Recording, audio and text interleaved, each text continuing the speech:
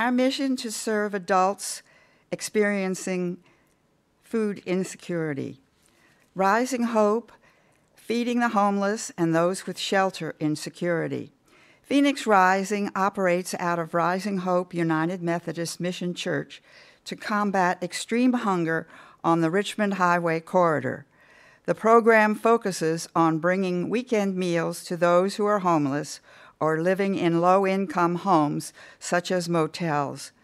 Volunteers also regularly go into the woods to make deliveries of food packets. We have stayed in close contact with this ministry this year so we can be made aware of additional rising needs. COVID-related increased food costs and food safety challenges for food delivery put a great strain on this ministry. These combined concerns have helped us discern the need to significantly increase our financial contributions to this program in 2020, knowing that we must do our part to help ensure that these local residents need not go hungry when other soup kitchens close. New Hope Housing, Arcadia Farms fresh produce delivery to Monlock House. As Jesus names the ways he was shown love as a stranger, the first one he names is, "For I was hungry, and you gave me something to eat." We believe food is such a powerful way to love people, and this year we are excited about a new and very important partnership with Arcadia Farm. Love is not just providing the bare minimum, it is giving the very best that we can. We see this in all the healthy meals prepared by members of our church for ministries like Monlock House and the Hypothermia Shelter. Located on the grounds of Woodlawn Estate, Arcadia Farms will help us find additional ways to get high-quality, fresh foods to those who need them. Arcadia Farm has 3 unique programs, including its Food Access Program. Like Washington Farm Church, through this program, the farm is committed to increasing access to healthy, fresh farm food in underserved neighborhoods. We have identified new locations, including at the New Hope Housing and Rising Hope's food programs. Our prayer in 2021 is to extend this partnership so that the farm works with Meals on Wheels, Rising Hope seniors, the sick and shut-in, and others in need. We were able to use our long-established connection with New Hope Housing to connect their leadership with Arcadia Farm leaders. New Hope Housing's mission is to end the cycle of homelessness in this area by providing men, women, and children the tools they need to change their lives. We also immediately thought of Monlock House as a perfect place to deliver fresh produce.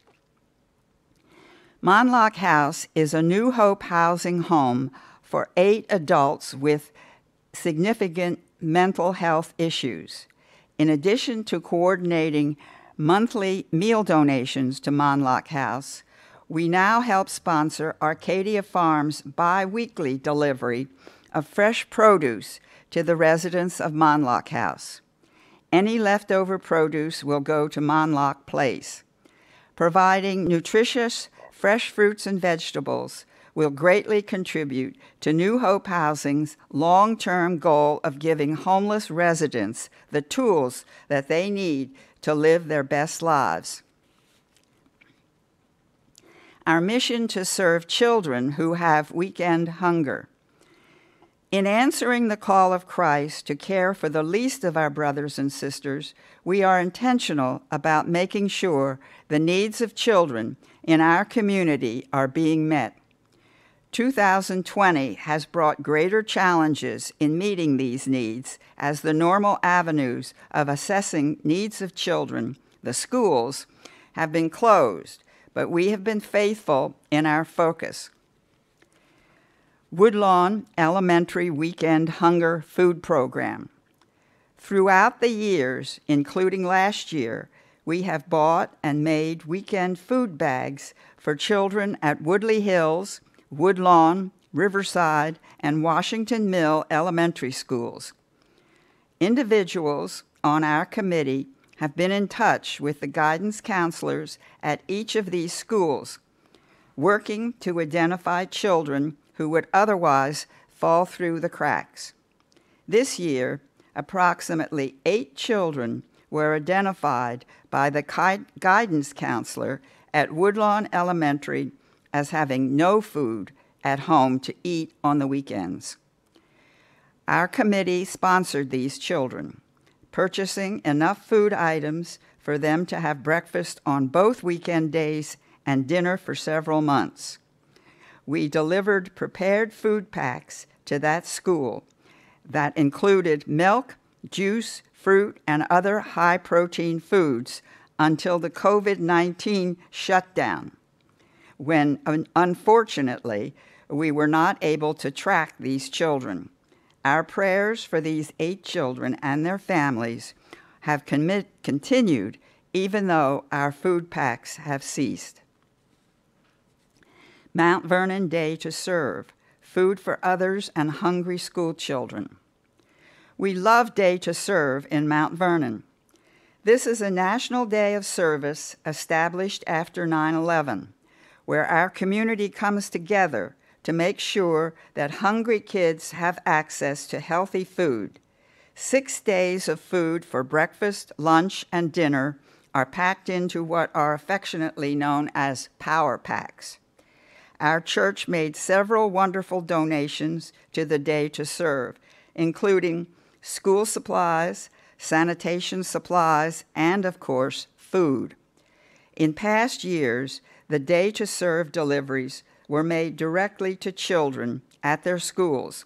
This year, Food for Others arranged for the Power Packs to be delivered to local community centers, where they were put directly into the hands of the children and their families.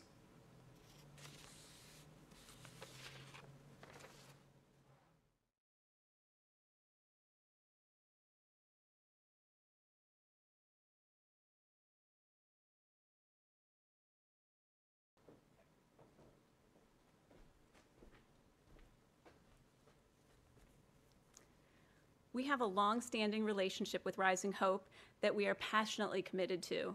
Their commitment to minister and love to those living in poverty and on the margins of society is one that we believe embodies Matthew 25. We have long supported them in all the ways they serve our community. This year has been a year of learning to flex with the ministry of Rising Hope. At the beginning of the year, we were excitedly working with Brian Bourne and his group Dominion Brass on a second concert. Dominion Brass is a large brass and percussion ensemble made up of professional musicians and music educators from the Washington, D.C. area. Members donate their time and talents in concerts that benefit various local nonprofits. Along with Aldersgate UMC, Washington Farm had hosted Dominion Brass for a hugely successful concert fundraiser. This year's concert was scheduled for May, and like many other things, had to be canceled due to COVID-19. We look ahead to sharing music and fellowship with Dominion Brass, Aldersgate, and Rising Hope in future years. This year, we have found many ways to support and increase our support for Rising Hope. Our 4th Sunday of the month collection has continued, with food coming on a more regular basis than just once a month. CyberDucks has been collecting food from the fellowship patio of the education building almost every week. In a pre-COVID year, Rising Hope also houses Ventures in Community Hypothermia Shelter and provides 25 beds during the cold winter months, December through March. This year, it will look a little bit different for volunteers. We will still have, in a normal year, we would have nightly shifts at the hypothermia shelter. This year, we'll be providing meals for a much larger group. Our youth challenged us as a church to join Rising Hope's virtual 5K, where our congregation contributed $2,150, $500 of which was a matching gift from our outreach committee. It was fun to be able to rally around our sister church in this way. We've just finished making arrangements to provide yams for Thanksgiving baskets. This is such an amazing gift because every single Thanksgiving basket that goes out from Rising Hope will have a little part of Washington Farm in it in the form of yams. We were able to work with Giant Food, who gave us a discount and made the delivery of 660 cans of yams with no delivery charge. One of the greatest gifts we get to be a part of at Christmas is the Rising Hope Angel Program. We have 60 children this Christmas waiting for you to adopt gifts of around $25 for them. This year, all children in our community have experienced disruption, but especially children who are home and food insecure. These gifts are more than the items we wrap. They represent normalcy, a moment where they can simply be children. It is a gift of love to parents who often want to give more but are in financial situation where they simply can't, particularly this year.